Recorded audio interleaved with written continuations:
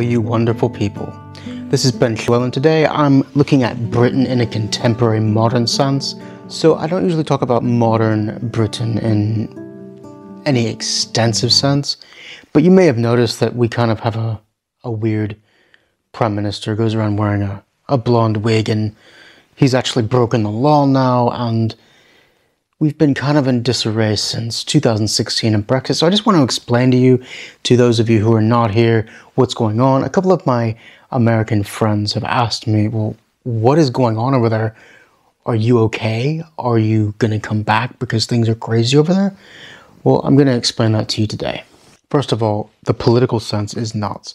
So up in Scotland, we've got a Scottish National Party. They want independence, so they control Scotland. In Wales, here where I am, we have a kind of a socialist and nationalist semi-unofficial coalition, which isn't a coalition, but it is. And in England, which doesn't have its own parliament, but has a British parliament which acts over the others, you have a conservative government which isn't behaving like conservatives and have been funded by Russians. And over in Ireland, in Northern Ireland, I don't actually know, and no one really knows what's going on in Northern Ireland because it's just a bit troubled, isn't it? So how did we get to this situation, and where are we going? What's caused it? Why are we in this situation?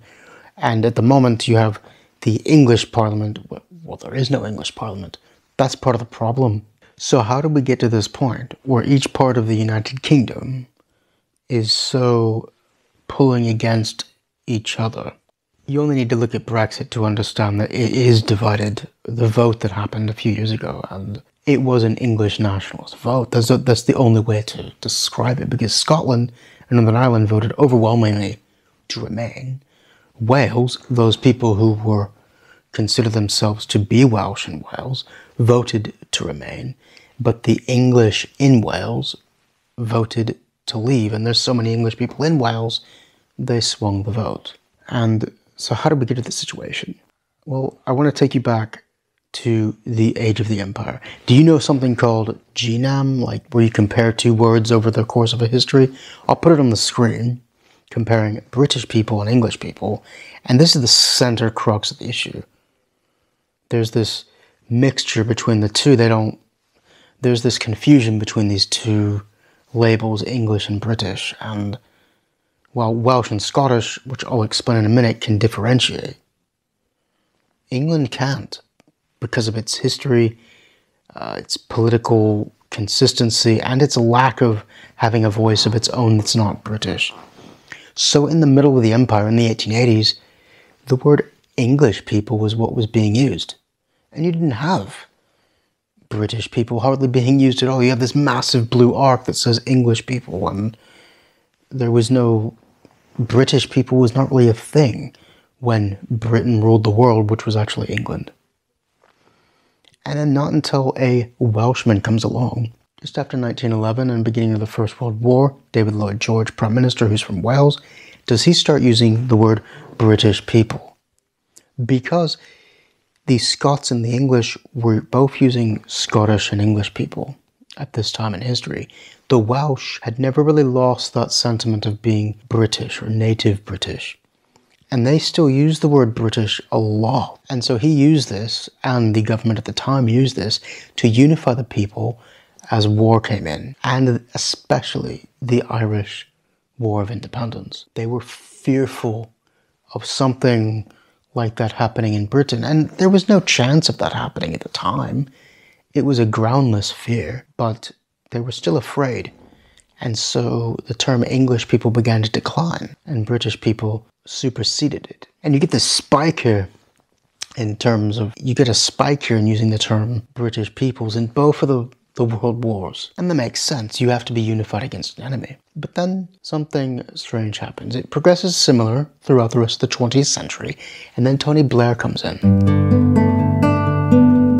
And he does something really exceptionally good, and he makes also two catastrophic mistakes in terms of England. The thing that he does is really good is he recognizes that the Welsh and the Scottish are deeply unhappy with the situation. They're not getting governments they vote for. Their culture is being marginalised within this British context. The Welsh in the miners' strike, and the Scots with the poll tax was an unfair tax that was trialled in Scotland against their will. And so he's very perceptive in identifying, well, I'll offer them devolution and they'll vote for us. And it worked. It was part of a significant landslide. Other factors as well.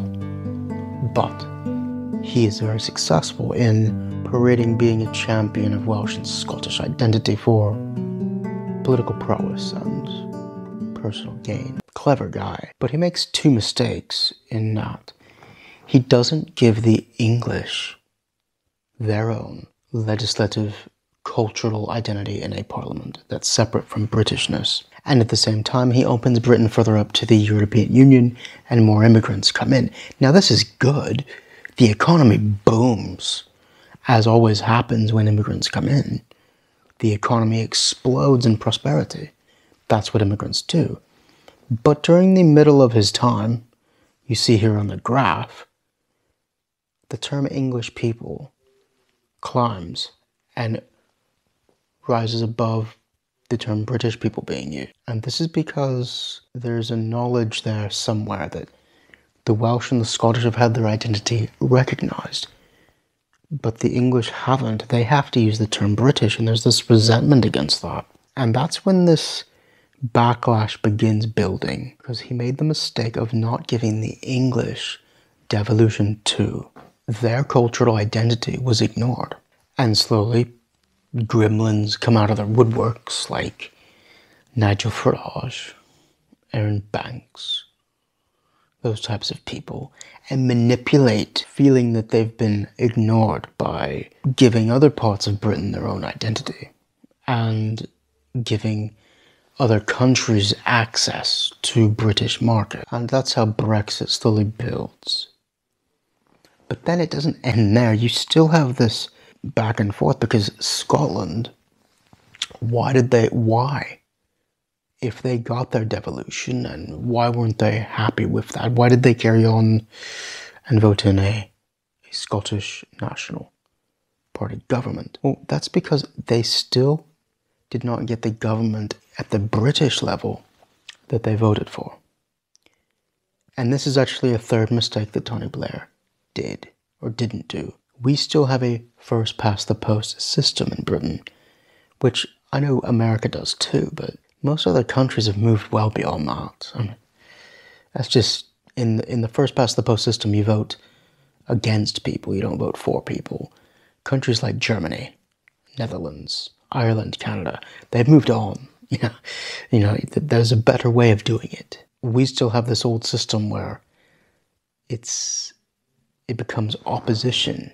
You know, it's not who you're for, it's who you're against. And that dichotomy of opposition is really been what pulled Scotland further apart. And now that is having a domino effect in Wales. But after that referendum and leading up to it, a lot of people in England felt that fear that, well, during the days of empire, they don't know now that they were calling themselves English people, not British. And yet, as the empire was being lost, they were calling themselves British. So there had this psychological effect that they thought that because whilst they were losing the empire, they were calling themselves British, that they always had, and they were losing the British Empire rather than losing the English Empire. And so they felt, as Scotland nearly voted for independence in 2014, that they were losing their country and their own identity. And this fueled further that backlash. And it's still continuing, because we have this populist, English nationalist Prime Minister who's not even a conservative. I mean, I can understand British conservatism. There's nothing wrong with that. But when it becomes manipulative of English national identity and against Welsh and Scottish national identity, that ceases to be British, because British is all of us, and respecting each of our national identities. It's not allowing the English identity to become British and supersede the others. I'm not necessarily a Welsh nationalist. I can understand it perfectly, and I fully understand at the same time that we can have a United Kingdom that works, but not one that's based on English nationalism. That just does not work. And at the moment, that's what's happening. That's what's happening to Britain. English nationalism is the bedrock of the division that we've seen in Scotland, and now it's growing in Wales. And dare I say, English society is beginning to show signs of rupturing within itself because of this English nationalism being seen as British. We really need to go back and cure that and fix those mistakes that Tony Blair made, actually, that the English people need a parliament of their own that is not the British parliament. And we need to resolve our voting system so that all people have an equal voice what they're for, not having to join within wide coalitions, to join with that what we're against. Because when you can only express what you're against, the house is not going to stand for very long before we tear it down. And that's where the United Kingdom is at the moment. We need to allay the fears of English nationalism and redefine Britishness as not being English identity, but a patchwork of different nations on this island. Diolch yn fawr am wylio. Thank you very much for watching. I just wanted a short video because I promised myself to get 4 out on this Easter weekend. We'll see you next time.